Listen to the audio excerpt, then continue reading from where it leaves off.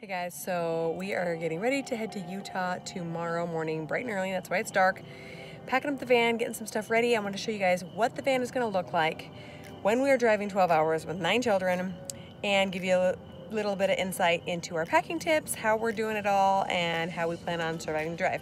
I am driving solo, if you can count it solo with 9 children, meaning no other adult or driver to help me. So this is going to be tricky, but it should be fun.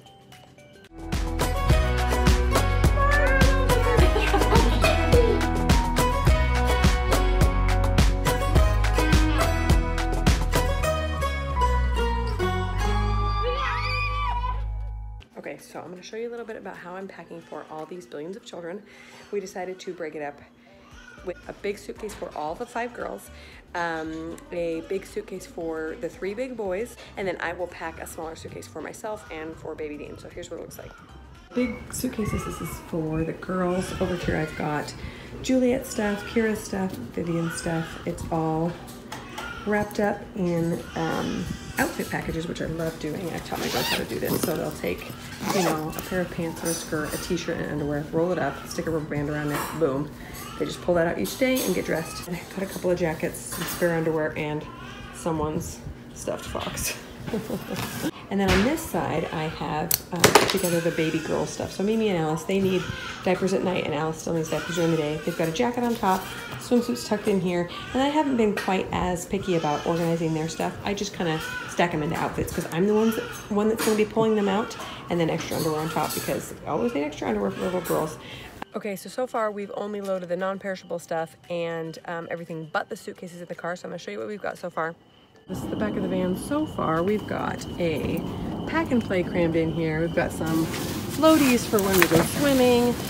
Back here is a cute little bed that I bought for this trip specifically for Dean. It's a big kind of dome bed and play thing that'll keep him safe if we're playing outside, go to the park or whatever, and he can sleep right by my bed without me worrying about rolling over on him. So we won't have his bassinet.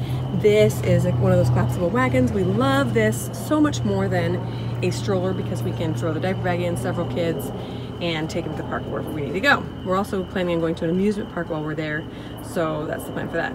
I'm also bringing a bouncy chair, and I probably don't need it, but because we're going to be staying in an Airbnb and staying with some friends, I really like a comfortable place for him to just hang out so I don't have to be holding him all the time. That's one of the struggles of going on vacation with a baby. It seems like there's never really any safe place to lay him down. So I think having a bouncy seat is gonna be worth the hassle of hauling it.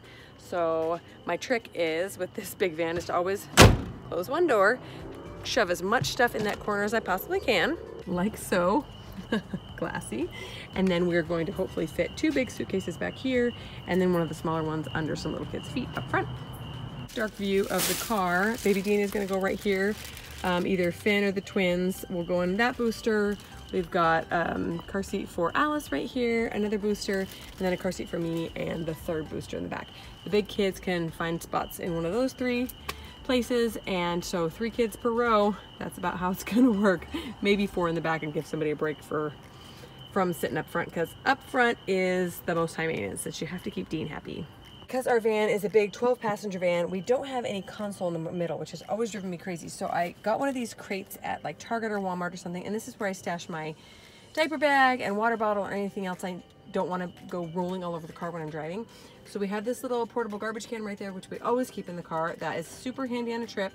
We always have a box of tissues, if you can see up there in the dark. We got a couple rolls of toilet paper, or sorry, paper towels, a baby wrap, a fan in case the baby gets hot, a book that I'm working on that I don't want to get lost, and some DVDs. We also have a case full of DVDs right there. So we do have a movie in the car, but the plan is to alternate between watching some movies and listening to some audiobooks and having a little bit of quiet time. Now, I've noticed in the past that if we just do movies nonstop, hour after hour after hour, my kids get really irritating. They start getting bored of screen time, picking on each other, etc. But if it's still like a privilege, like we're gonna watch a movie, and then we have 2 or 3 hours of no movie, even if there's other entertainment, like I said, audiobook we're gonna listen to, let kids read their own books, color, look out the window, whatever. We're gonna try doing some of those old-fashioned games that we did when we were growing up.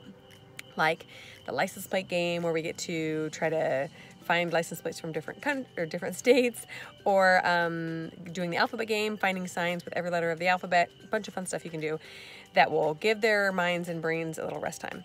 I've also noticed that when the little ones need to nap and they get really cranky in the car, if a movie is on, it's really hard for them to just ignore it and fall asleep. If we have a little bit of quiet time, it allows those little ones to nap. So that's the plan.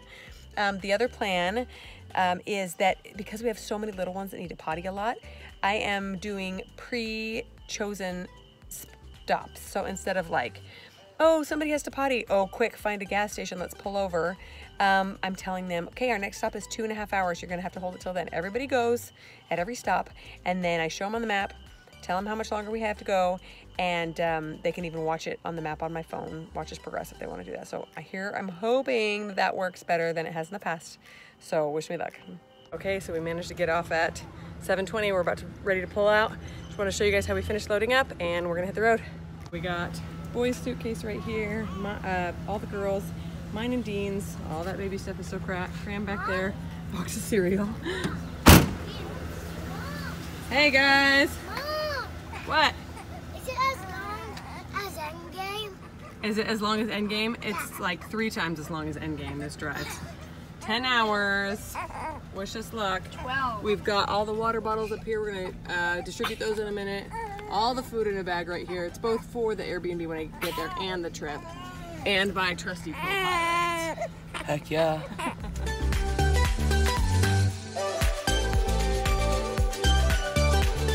Okay, we're at stop number 3 already. We did pretty good, huh guys? Yes. 5. Every 2 to 2.5 hours we've been taking stops, having suckers, feeding babies, and we had some lunch at McDonald's, huh? Hey, look at me, look at me. Been a little bit of screaming, but so far so good.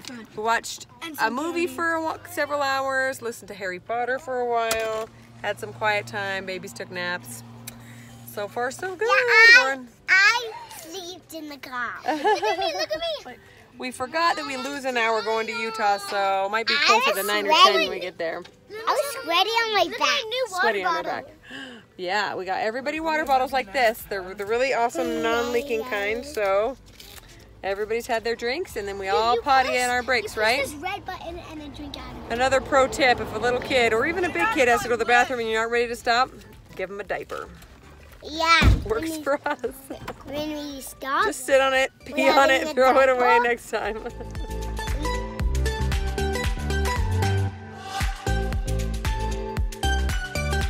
Okay, we are on the home stretch. We just stopped at this little corn dog and ice cream place, and my kids were utter nightmares. Total psychopaths. I have to show you this view. It's gorgeous.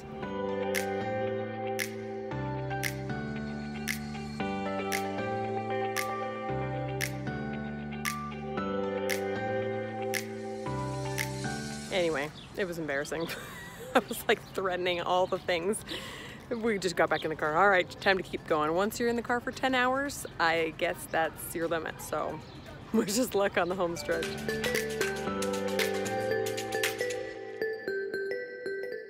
We're going kind of bananas because there's snow up here. It's June 1st and we're seeing snow. Yeah, Utah, what are you doing? Sure beautiful, What if the though. pool's gonna be, you know, frozen? I don't think it will.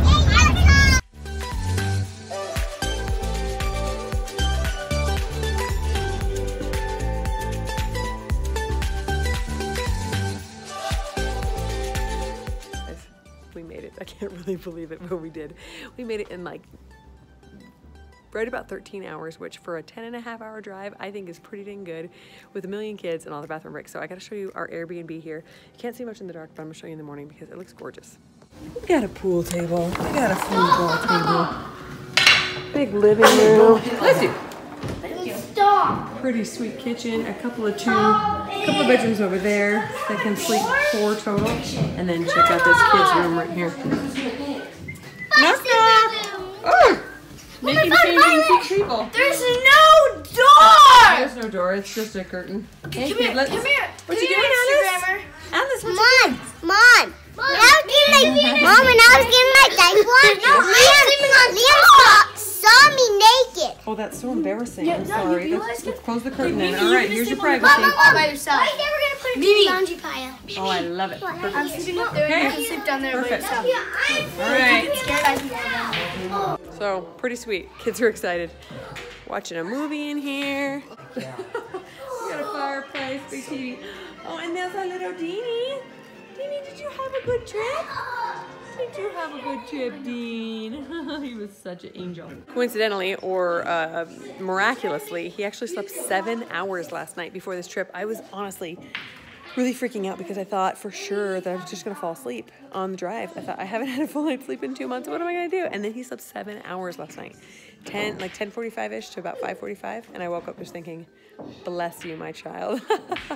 Then he actually ate and fell back asleep, but I had to get up. So 7 hours was pretty dang good, and it felt amazing, and I did not even feel drowsy on the drive. So hallelujah, we had a great time. Stay tuned for the rest of our trip. We got a little playground out here. All right, let's watch it. Hi, Alice. Tilt back my head. It's like up on this awesome mountain. It's so beautiful. Ready, set, go. It's just like a handle thing.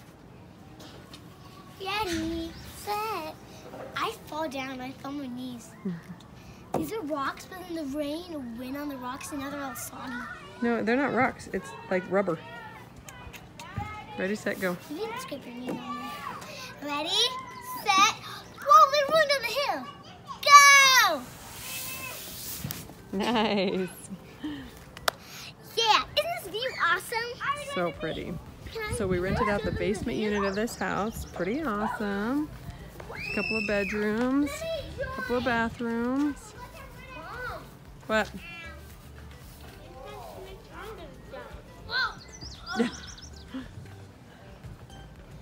Kids kept wanting to swim, but I'm like, I don't think so. It's considerably cooler here than we're used to.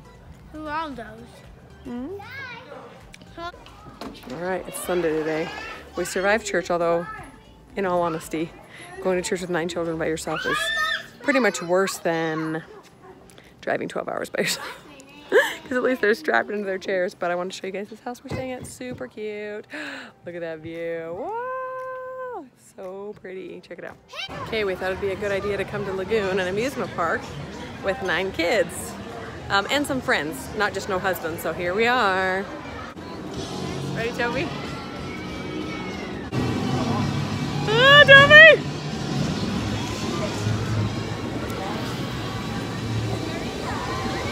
Oh my gosh! Ah!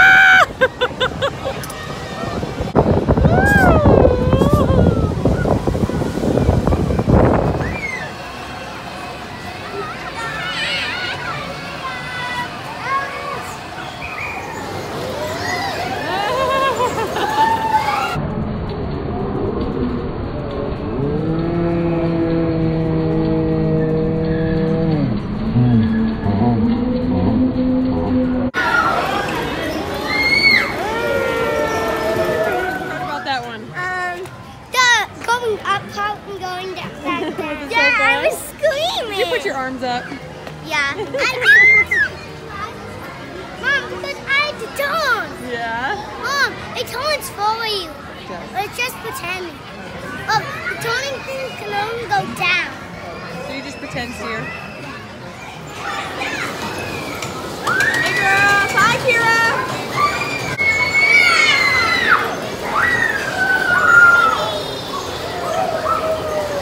Okay, we made it to a good friend's house, one of my college roommates, and check out this gorgeous property of hers.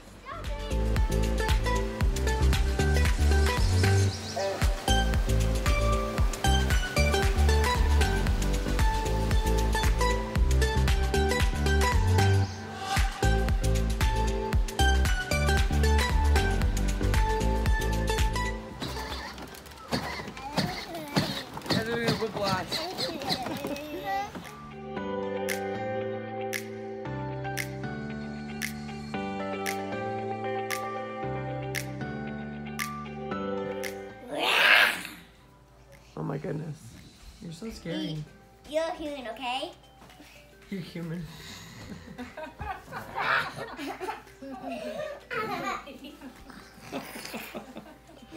Don't eat her, Bear. She's has a soggy diaper.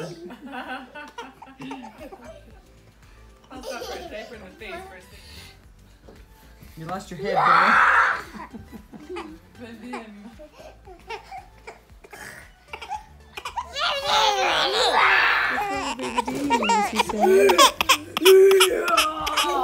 Strip.